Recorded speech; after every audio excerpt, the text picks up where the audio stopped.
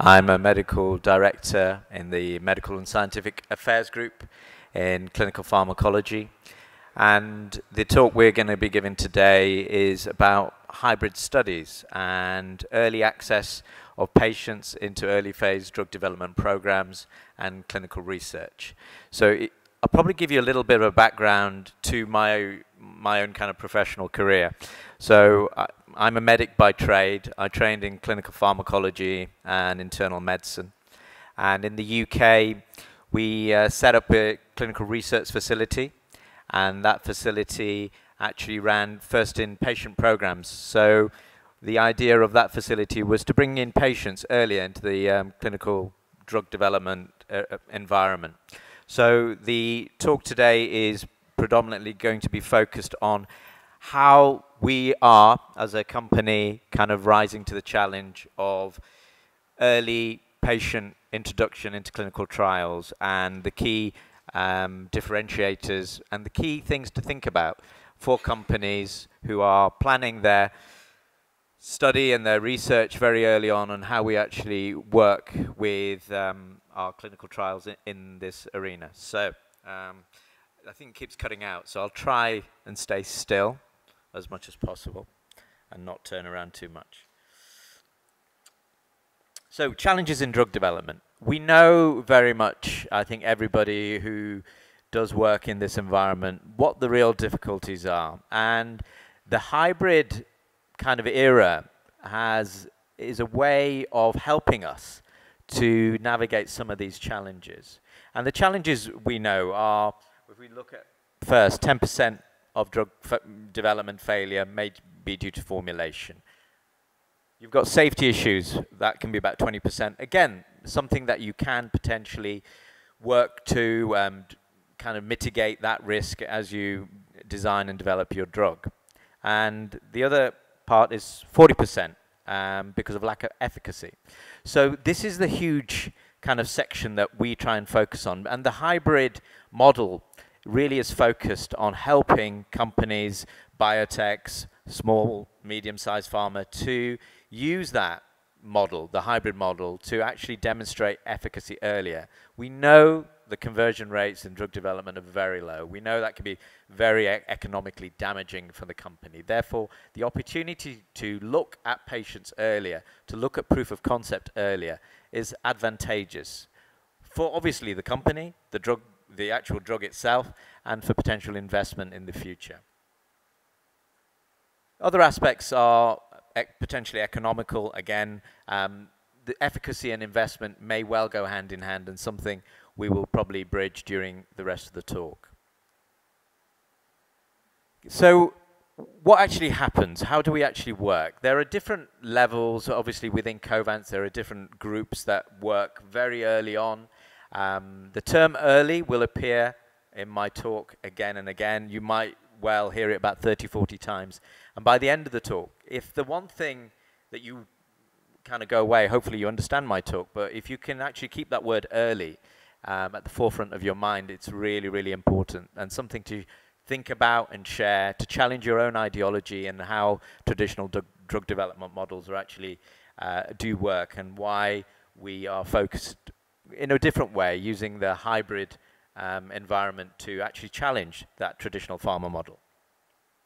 Currently, at the preclinical stages, what you often have is kind of multi-vendor situation where bits and pieces of a research program or a drug development program in early preclinical, when it comes to lead optimization, when it comes to the safety package, regulatory, is often disseminated between multiple companies, and therefore that can actually prolong timelines. As part of our presentation today, and in the audience today is our colleague Hazel Clay, who is part of our early phase development solutions group, and we actually have a booth 801, and I'll mention that again at the end, and to actually show that actually to try and provide that kind of support and guidance in that early phase under one kind of group is actually advantageous from a business timeline, and we're looking at a potentially 30% earlier drug development pathway timeline. So it's an opportunity to explore rather than this, as I said, small piecemeal approach that we often have with clinical trials. Okay. Can you see the screen? Yeah? Yeah, it's gone a bit bright here.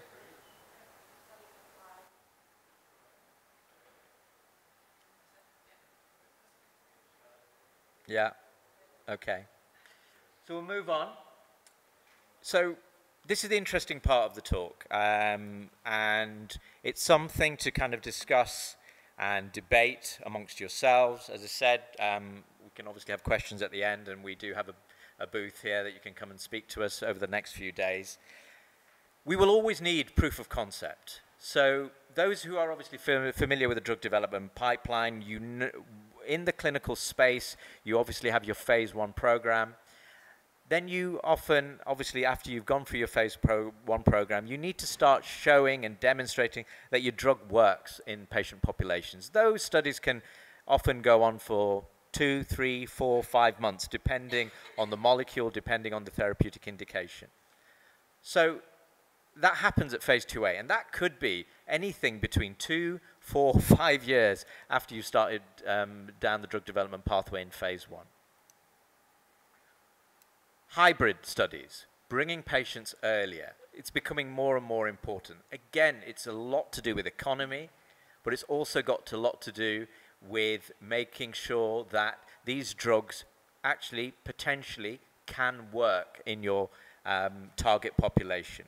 So how do we actually do that? Again, it's about challenging your own maybe ideas. It's also about challenging traditional models. And what's interesting about this is that regulatory bodies, whether it be the MHRA in the UK, whether it be the FDA, are encouraging companies to consider proof of concept earlier. They are interested in looking at a biomarker, looking at an exploratory endpoint, looking at efficacy earlier. So it is, in a way, changing the thought process and looking at things earlier in the phase 1. And it's not a new concept. But what we are trying to really communicate is that it's a concept that needs to have consideration. And that means the early part, the early engagement, the early preclinical package, the early safety package, the early biomarker kind of package. Everything needs to come into play. If anyone has epilepsy, so what we're saying is proof of concept is challenge yourself and consider that we can actually bring this earlier in the drug development pathway. And we're going to explore this in a little bit more detail during the talk.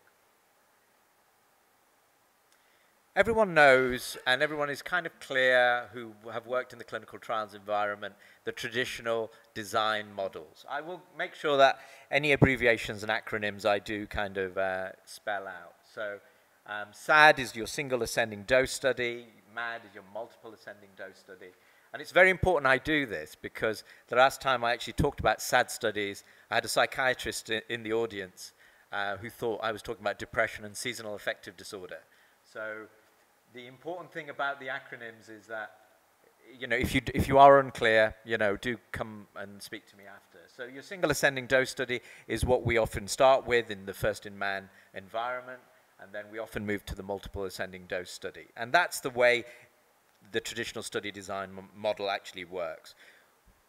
The hybrid model starts to bring patients earlier. And it's important to consider, don't try and create a hybrid model just for the sake of a hybrid model. There needs to be an advantage that you are giving to yourself, but also a rationale to your regulatory bodies of why you're bringing that patient population in earlier. Therefore, the key part of that is, yes, you can get safety, tolerability, and PK data, so safety data, tolerability data, pharmacokinetic data, your drug level data in your patient population, but you should look to add a value, an exploratory endpoint, a validated biomarker, a pharmacodynamic endpoint that may well be suitable for your study. And we'll talk about a couple of case studies at the end where we have actually approached the design in a different way for the clients that have come to us with a phase 1 package. So the hybrid model is a very interesting model, but it needs to be used in the right setting. And it's something that we do think about and we do encourage. How do we work with a hybrid model? So if you've got your first-in-human package, first-in-human program, and you're doing your single ascending dose program, that may be with an oral molecule, a small molecule, biologic, then you can potentially, depending on the therapeutic indication, move into patients much quicker. You might need to do a multiple ascending dose program in your healthy volunteer. Sometimes you don't. We've had situations where we've done our single ascending dose and we've moved to multiple ascending dose into our patients quite quickly. Again, a lot to do with the therapeutic indication. Of course, you need to make sure you've got your safety data, you need to know your drug level data, your PK data, but also you need to make sure your tox package covers that period. So you can't go and do a 3-month study in a phase 1 hybrid program in patients because it's unlikely you're going to have 3 months GLP tox. However, if you've got 1 month, certainly of tox data, certainly you can look at 2 weeks. You may even consider 4 weeks in your patient programs. So it really is something to consider very early on in the right setting. Expanding study designs, I won't really go into that in great detail. There are adaptive elements to any protocol, adding in groups, adding in extra endpoints, Japanese bridging studies. But the key part of, is again, the takeaway message that is very important for me to deliver to you is to consider the hybrid model in your early phase patient programs in the right indication. Regulatory stance on phase 1 proof of concept patient studies and hybrid studies. Very interesting. So this slide was actually written by 2 regulatory experts, one from the FDA and one from the MHRA, because I wanted to be sure that I wasn't actually communicating something that isn't actually what the regulatory bodies want. And there is a big push from the regulatory bodies to say, if you're going to include patients, yes, do it. Make sure that the study design is robust. Make sure you obviously have looked after safety. Make sure you have the right restrictions in place. Make sure you have the right oversight in place. For example, SMC, Safety Monitoring Committee, or DMC, a Data Monitoring Committee, to make sure that you are doing the right thing, that you've done your single ascending dose, you've done your multiple ascending dose, you have good quality data to move into your patients. The hybrid works very well in certain disease indications, and I think certain groups probably already know that. If you're going to go into a rare genetic disorder, if you're going to go into a rare metabolic disorder, the hybrid lends itself very well to that environment, because at certain points you cannot justify continuing to dose many healthy volunteers with a drug that we're not quite sure what's going to happen in the long term to these individuals. And you want to get into patients earlier. Again, you may have safety tolerability, but at the beginning of your journey, important to consider, have you got a biomarker? Have you got an exploratory endpoint? And that's key when you're writing your study design, is that it doesn't have to be a primary or secondary objective, as long as it's in one of your exploratory endpoints. And this goes to the final component about biomarkers. So recently I just spoke to the FDA only last week. And the FDA, again, are very keen on actually exploring biomarkers. And they actually want some form of formal documentation to advise companies in certain diseases with certain phenotypes of what biomarkers are useful. So they are doing a big program, particularly with biosimilars in particular therapeutic areas, and they want to run large programs looking at a multitude of biomarkers that they can therefore have to then advise companies when they are looking at the IND registration, or even the MHRA as well. So this is obviously a hot topic. It's the holy grail when you're doing your drug development program, so it's something that needs to be considered. But what I like about the hybrid environment is that the regulatory environment is supporting this. We just need to make sure that we are also following the pathway that the regulatory body want as well, and therefore it should be a smoother transition into patient studies.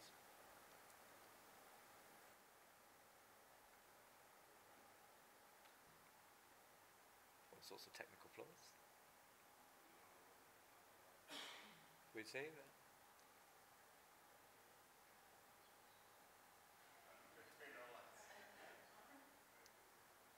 There's no light on this one. Oh, okay. Yeah, this is not moving.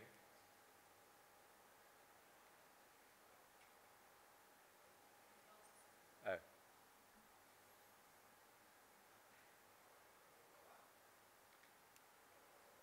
Yeah, it stopped. You can't go to the next slide.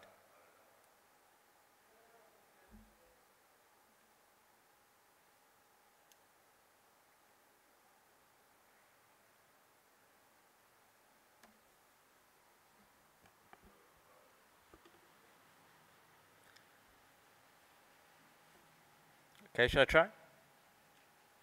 I'm not going to do this again.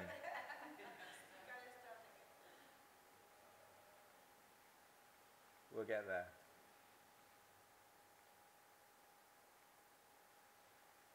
I'm from Covance, it's quite clear. But I'm not talking about this, really. What I want to kind of demonstrate to you is, as I said, my background is from the public sector. My focus is on first inpatient studies. One of the reasons I joined the Covance group and my colleagues here is predominantly to push hybrid programs, patient access in phase 1, and the umbrella design that comes through. Here you've got a group, what we call the Integrated Clinical Pharmacology Wheel of Fortune.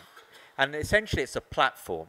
That's how I see it. I see it as a platform of specialist leaders in each of those fields and each of those components that are critical in that pathway.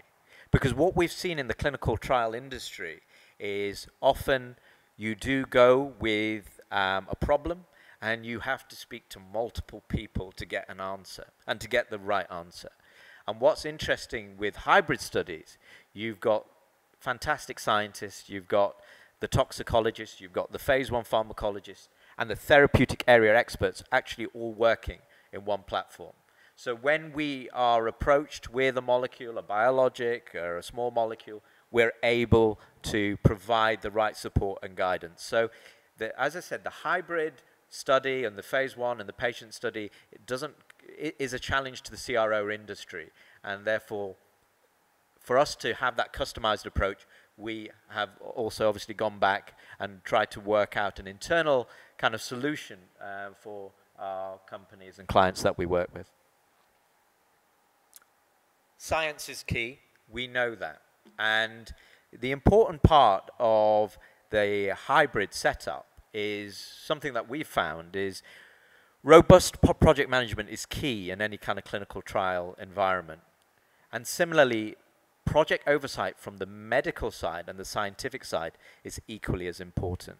And the important part of when you're working with the early phase pharmacology studies, the first in human and then the first into patient, there needs to be a joined approach. We need to make sure that we're connected for the therapeutic area experts, we're connected with our PK, our drug analysis guys, our biomarker guys, the science is robust, external partnerships, meaning hospitals that actually have those patients that we're working with. So that project management, that kind of oversight is really, really crucial. And we know history has taught us that when you are starting to work in patients in phase 1, there's a higher risk. So if you look at obviously what happened in Northwick Park in 2006, for those who are familiar with the TGN-1412 story, the biologic that was developed for rheumatoid arthritis patients was given to healthy volunteers. They were seriously ill in intensive care. If that drug actually had been given to patients, those patients with comorbidities and other illnesses would have died. So the important part is this integration of having the right experts to actually work on those hybrid programs very, very early on. The other aspect is what we found, particularly with the therapeutic area experts coming in and working with the early teams and the biomarker teams, is that often they're working in that field or that therapeutic area, and they are very attuned to what's going on in the biomarker kind of environment in that therapeutic area. So bringing that kind of knowledge very early on to our clients, to the companies, to the early biotechs has been a very, very useful kind of provision. And ultimately, it starts to connect many dots. So the hybrid model is great for companies and startups, but it's great for Covance because it's allowed a much more cohesive approach into drug development and the services that we can provide for our clients. And there we go. So how we actually work, are we doing okay for time? For 10 minutes, so we'll probably go through quickly. So we call it one team, one solution. And this is probably the key personnel that we work with. And when we're talking about a phase 1 hybrid program, when we start the setup process and how it actually all flows. And this is really, really important. So you've obviously got the project managers, you've got the medical scientific group, I'm being one of them. You have a therapeutic expert. That might be somebody in rare disorders. It may be a liver expert in NASH. It may be a diabetologist. It might be a metabolic expert. You've got the biomarker group, all working in that transition from the first in human and then into the patient sites, where we kind of mention external partner sites. And that's really, really important, that connectivity kind of carries on. And the important part of that is that when these programs then do go into your larger phase 2A programs, proof of concept, you have the team set up right from the beginning. And that's important, obviously, for Covance, because it helps kind of working with the client and the company all the way through into the later phases of the program. But the whole setup is kind of geared to a timeline delivery and with the best kind of advice, strategic guidance, advancement of your asset very, very early on. So we try and provide this kind of wholesale solution right from the beginning. And ultimately, what I find is that drug development and where we work is truly about relationships and relationship building. So once you get to know the people that you're going to be working with, I think that really helps, that you know the individuals that you're going to be working for the next 2-3 years on your drug development program. Trust is built and everybody's working on the same page. I'm going to move on quickly because we've only got a few minutes. So these are the therapeutic area expertise that we actually have.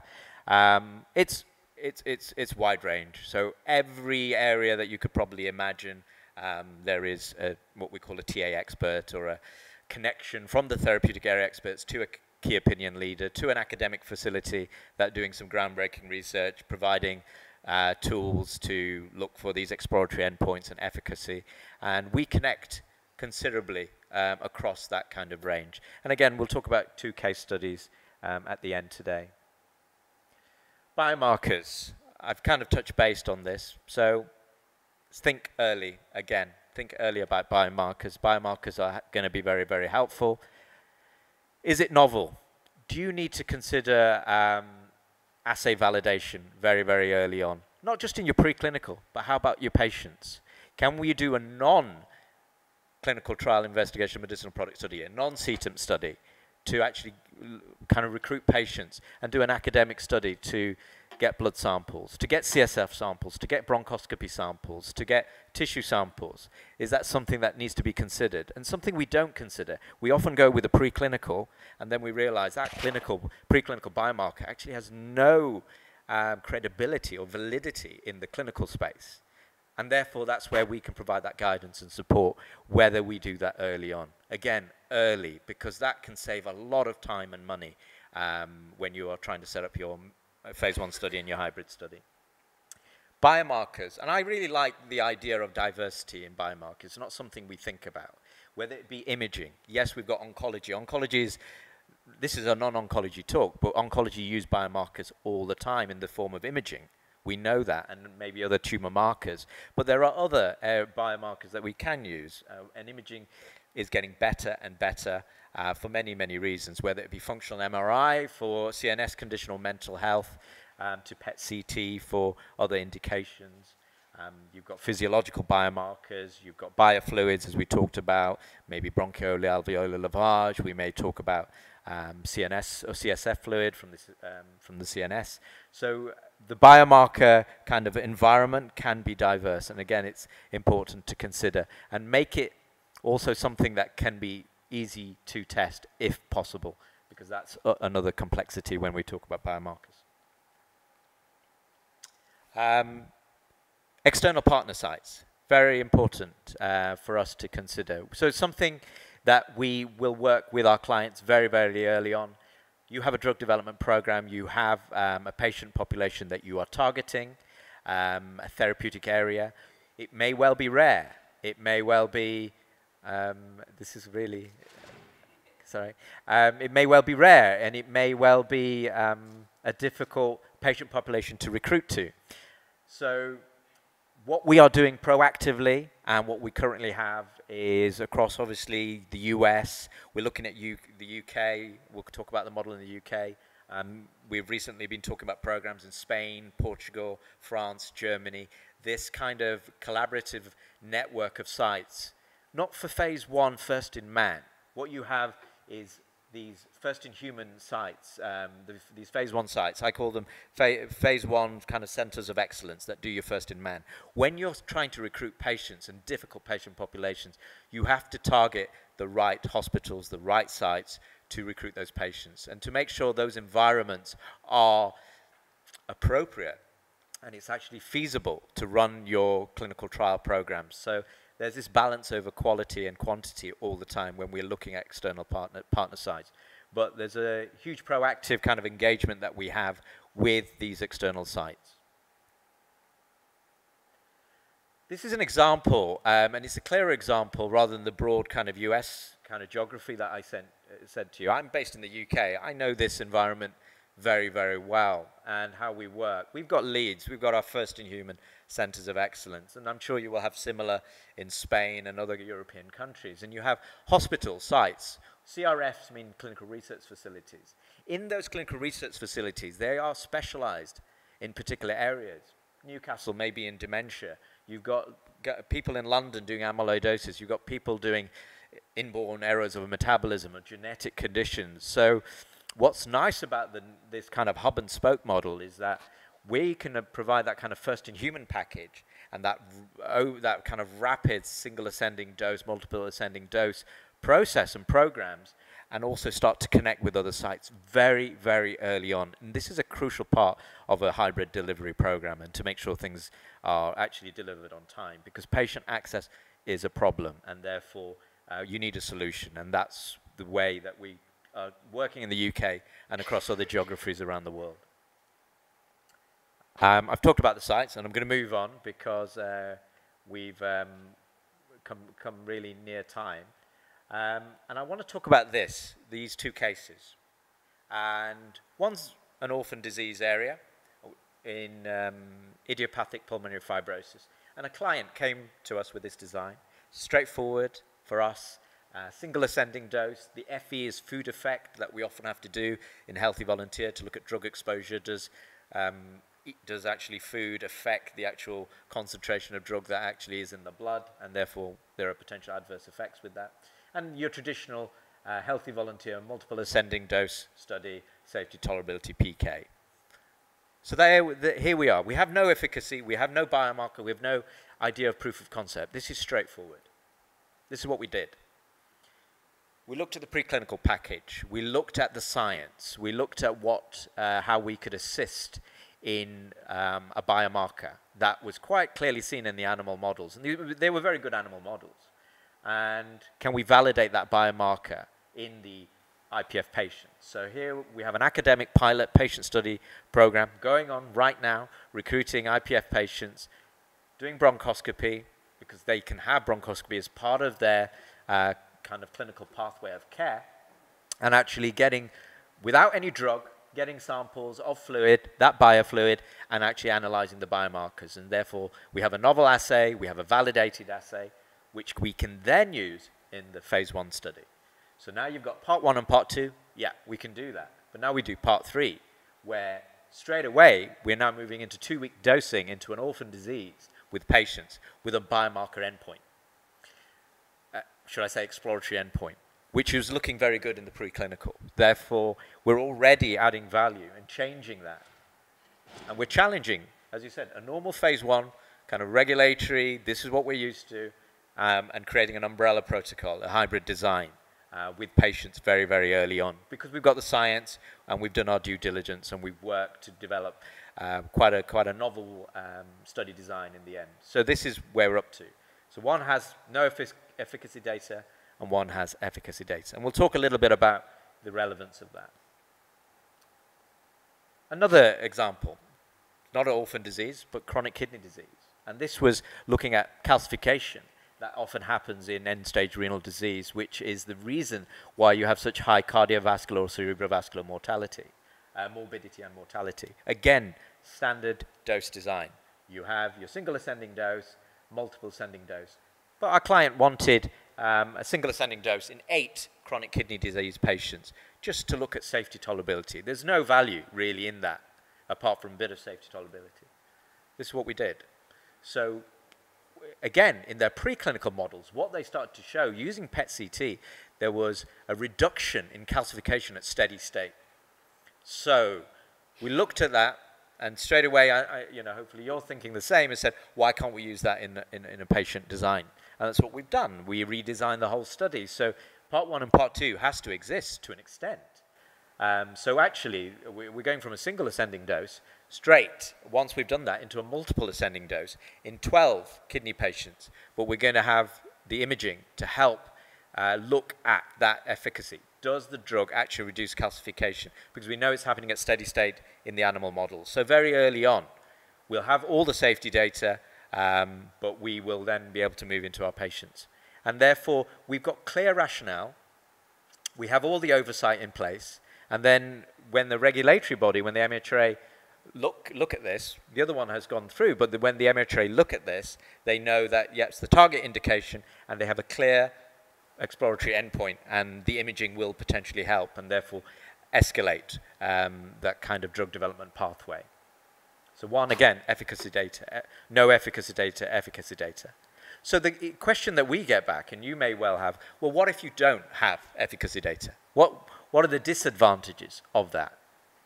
And there isn't any. And the one thing is that you're managing expectations. If you straight away you are able to go with a hybrid design and an umbrella protocol kind of set up to your investor and say, we think we can bring patients in early, it is likely the investment's going to happen. And secondly, if you start to see a signal, it's going to increase the value in confidence and obviously economically of your asset straight away. So, even if you don't see it, you still have safety tolerability data in your patient population, which probably gives you confidence to go into patients much quicker, into a larger population study in your phase 2. So I would say there's more advantages than disadvantages. But again, right molecule, right therapeutic area, early engagement. And this really is my final slide. So here we go. Again, top lines, again, to take away. Do you have a biomarker? Is it a validated biomarker? Is it something that you can use in your study design? Reproducible pharmacodynamic endpoints. Again, something to consider is, do we have something that we can actually add to that study design?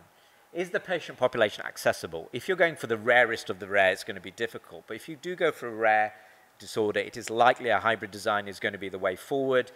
But what's really important, again, is early engagement to make sure that you know where your patient population is, as I said, geographically, whether it be in Spain, whether it be in another country, however you work. It may be a multi-site event across multiple countries. That's something, again, to consider. Early clinical pharmacology and therapeutic expertise engagement, that is absolutely key. What we find is that we can add value to our clients' designs very early on. And more information we get, it seems to actually help with that kind of decision making.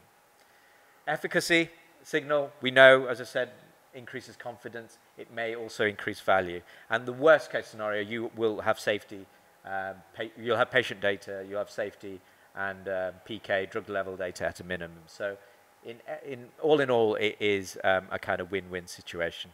So I'm over time by 5 minutes. I had to skip a few slides and dodge a few light interruptions. But we are at 8:01 at the booth, and please come and speak to us at any time. And if there are any questions, apart from Brexit, please come and ask us about Brexit. I voted Remain, so but do come in and have a chat with us whenever you want.